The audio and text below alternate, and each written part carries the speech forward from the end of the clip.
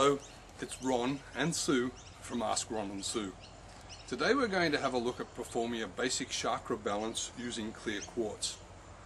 Clear Quartz is a master healer, an all-round healer, and can be used to do just about anything when it comes to crystal healing, and it's excellent for performing a basic chakra balance.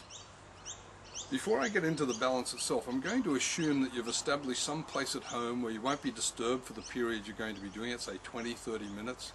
It's nice, quiet and restful. It could be done on a bed in the home, or it could be done on the lounge, laying across a lounge, or on the floor, or in the outdoors like we're doing here today, or you could lay down directly on the grass if that suited you.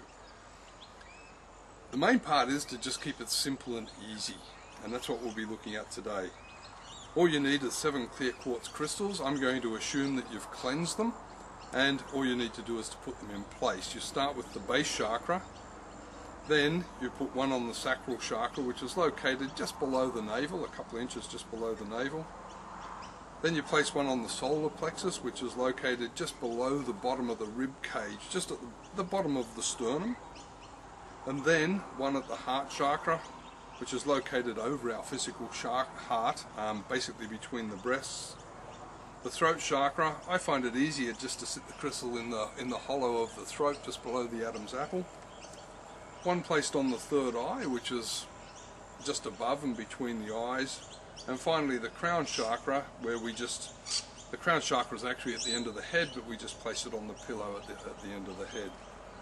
Now with the stones in place, all that we really need to do is just to sit back and allow them to go about their task. One of the things I've found with Clear Quartz is it's very fast and efficient, and you probably find that if we were to test it, Sue's chakras would be balanced already. But it's nice just to sit back, relax and enjoy 20-30 minutes of deep relaxation. At the end of that period, you just take the crystals off, usually in reverse order. But don't get too hung up on that. If you forget and you start at the base chakra and you're taking them off that way, that's perfectly fine as well. Just try not to mix it up too much. It's better to follow some sort of sequence and form. Now, I'm just going to repeat the process because it can also be done using quartz points, natural quartz points. Now, there's been a lot of argument going on for some time about whether they should be pointing down or whether they should be pointing up. My experience over quite a lot of chakra balances now is that it makes really little to no difference. It becomes one of personal preference. Some people like to run the energy down the body, and some people like to run the energy up the body. The most important part is that, following the same rules as before, that you start at the base chakra. On this occasion I'm just happen to be pointing them up, so they're going to be running upwards. And then you put one on the sacral chakra, you follow with the solar plexus, you follow with the heart, you follow with the throat chakra, you follow with the third eye and the crown chakra. Now naturally you'd take it a little bit slower, than I was just speeding the process up there a little bit, and again you just let them stay in place, or you can mix them up. For example, if you only had 6 points on one tumble stone, that'd be fine. Any combination of quartz will do the job. After your 20-30 minutes of deep relaxation and just allowing the crystal's energy to get absorbed and that through your body, you just take the crystals off. And again, just take your time about it. Now, you can have this done by a professional healer such as myself or Sue or whoever you go to, or you can have a friend just come in and help you just by placing the stones down. But keep in mind that a lot of these instructions are about how could you do it yourself. So in this case, all you've got to do is have the crystals nearby, and as Sue's doing now, just reach over, grab a stone and put it into position. Simple, easy, and again, just have that nice quiet. For some reason she forgot a throat chakra. Don't know why that happened, but anyway, that just shows that things can happen.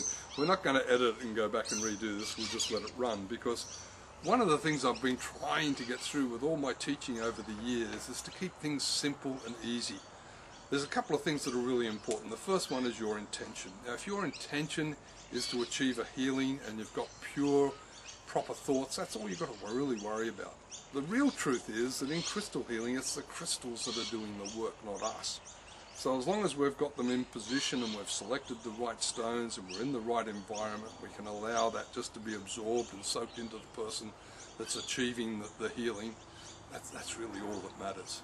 So we better get these stones back off here, and then once the stones are off, you just come to an end, bring your consciousness back into the area, because you might find that you've drifted off, and some people even fall asleep, and that's fine. If you fall asleep, don't worry about it. It just means you were really tired and you were in need of that rest. But it's essential that you bring your consciousness back, be fully aware, be aware of your surroundings. Some people like to wriggle their toes and their fingers and just move a little bit, and then quietly and gently sit up on the table.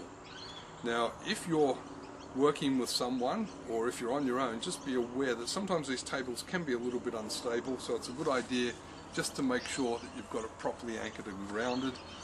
And then sit up, have a drink of water is a good idea, and then move into your daily activity.